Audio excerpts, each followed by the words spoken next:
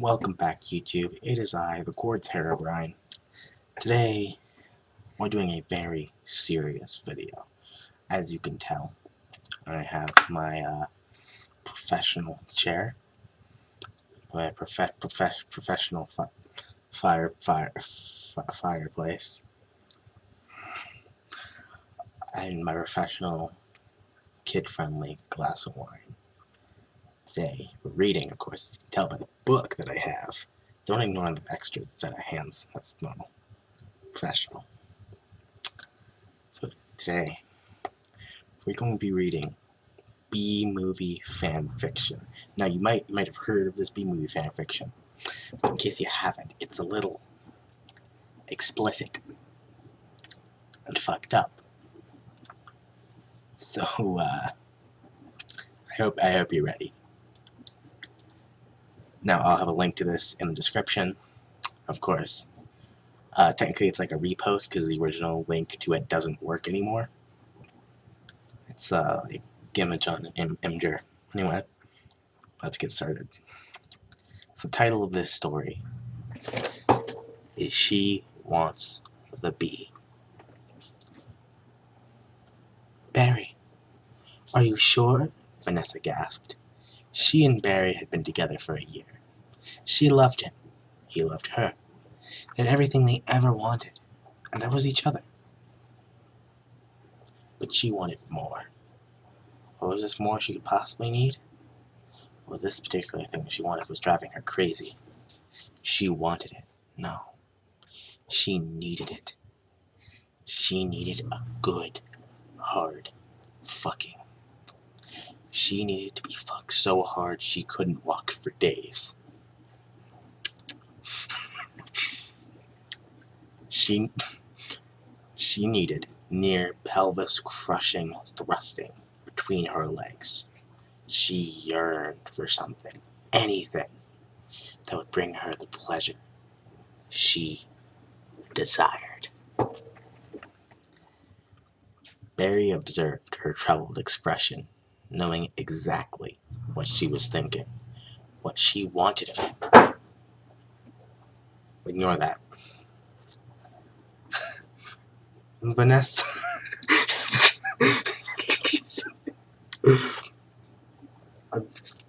Vanessa, I am very sure. I know you've wanted this for a long time. I don't want to see you suffer like this. Barry pulled on the slick rubber suit Vanessa had made for this special occasion. Once suited up, he dived into the pile of lubricant beside him, making sure to cover his whole body. But Barry, what if you don't make it? But Barry, what if you don't make it out alive? She was having second thoughts. As much as she wanted this, she didn't want to risk losing her bee partner. Vanessa, I love you, and that is why I am willing to do this. He positioned himself around her crotch, waiting for her thighs to grant him access. Vanessa reluctantly spread her legs wide, leaning back on her arms which supported her weight. Barry was in awe at the sight in front of him, the sight of human female anatomy. He spent a good minute observing the beauty laid before him, taking in all that he could see of this majestic beast he believed to be called the vagina. Vanessa blushed hard. Please stop staring at it. You're making me feel self-conscious. Just hurry up and fuck me. Barry righted himself before shooting off into the pink monster. What am I doing? No, shut up. Sorry, serious reading of a serious story. He was greeted to a moist cavern. He wriggled around, trying with all his might to bring his lover pleasure. From outside this juicy little fun hole. Juicy little fun hole. Vanessa focused her entire being on the sensation inside of her, feeling her body heat up. There.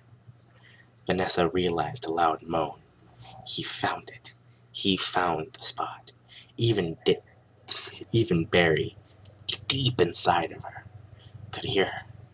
He continued to press against that particular spot that caused her to make those erotic sounds. He liked it. He liked the sounds he brought upon her. Vanessa moaned at every movement. She was close. She had a problem. She had it faster, harder. Barry was incapable of doing so. Unaware of her anguish, Barry continued his steady fidgeting. Feeling quite accomplished in his work, he decided to go for a bolder move. He dug in deeper, moving through her uterus. Turned on his night vision goggles, wanting to see inside the beautiful vagina. It is an understatement to say that he was shocked. A state of sheer horror would be the best way to describe Barry's current self. And what moved him into such a state? It could be the developing human inside his beloved. Vanessa couldn't feel his movements anymore. She was scared. Scared that her vagina had consumed her beloved. She was unaware of the drama occurring inside her. Unaware. She was pregnant. Betrayed by his lover, she was pregnant with a human child. Inside his suit of rubber, the sound of sobs could not escape. She cheated on him. She, the one who was supposed to love him until the day he died and beyond. At that moment, Barry the Bee had lost all he lived for. How could he trust her again? He can't just pretend this never happened. That slut, that dirty whore. Punishment. Barry knew what he had to do. He removed the suit, his body becoming covered in his lover's fluids. He moved closer to the fetus, glaring. He whipped out his beak-cock and rubbed it against the skin of the developing human. Again grinding against it, speed increasing with every thrust. His beak-cock nagged for release. Pushing the bee to his limits, he pressed against the child of betrayal, pulverizing his beak-cock in the process. He moved over to the heart, pressing his stinger against it, killing both himself and the fetus. Vanessa couldn't handle anymore. She reached inside herself, feeling for her lover in the rubber suit. She pulled out an empty suit.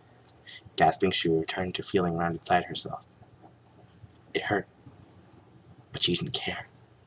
All she needed was to retrieve Barry. She grasped something, ripping it out of the force of 1,000 nuns. She stared at what she pulled from inside her. She saw Barry. He was dead. But that wasn't it. There was a fetus. Barry was attached to the fetus. Her lover and her unborn child were dead, their bodies in front of her. She picked up the fetus, inserting it back inside of her. At least I can try and save you. Back in you go, baby, she sobbed. She picked up Barry. How could she try and save him? There was a loud noise from behind her. She hastily turned her body to see some douchebag in a stupid-ass cap. And there were cameras. What the fuck was going on? Vanessa, you just got punked, Ashton said a little too enthusiastically. He then proceeded to tell her about the entire setup. The way Ashton planted the baby inside her as she slept. The way Ashton plotted to make them both believe she was pregnant. The way Ashton stalked them for days beforehand, along with their plan for weird-ass human-on-bee sex.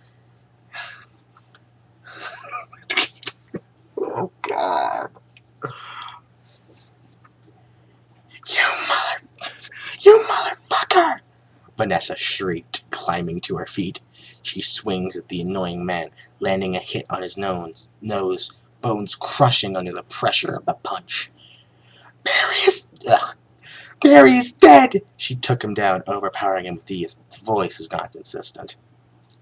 She unzipped his pants and positioned herself over Ashton. She raped him. With all her might, she raped him. God, I'm gonna have to restrict this video. Her thrust conveying her anger at the man.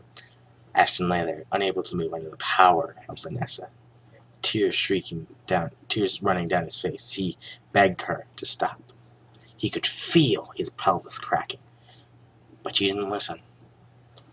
Vanessa let out a final moan, screaming, "Ah! Shrek is love! Shrek is life!" as she wrote out her orgasm. The cameramen fled as she stared them down. From the way the cameramen saw it, they escaped their lives. Ashton lay there, pathetic and powerless. It's only pissing Vanessa off further. He needed further punishment. She grabbed the lifeless body of the unborn child, tearing off Ashton's pants completely, and, with a dry hand, forced her entire fist inside his ass. Ashton cried out in pain and tried to escape the woman. His attempts were futile. Vanessa removed her hand, reaching into herself, fishing out the fetus. "Shh.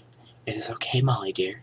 You'll be safe inside Mr. Kutcher," she whispered softly into her baby's ear. She shoved Molly into Ashton. A wide grin spread across her face. She grasped his throat in her hands, pressing down, killing him in a matter of minutes. No tears now. Only dreams. By the last words Ashton would ever hear.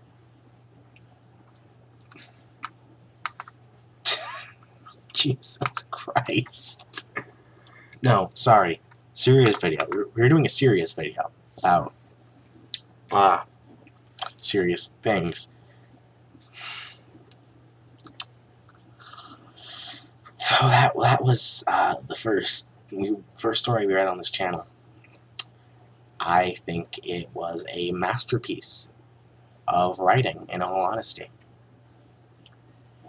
She Wants the Bee was an incredible story, an emotional roller coaster all the way through.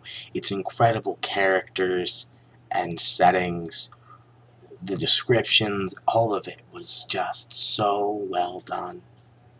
And I want to give kudos to the author. Who was the author? I don't think it said. Hold on.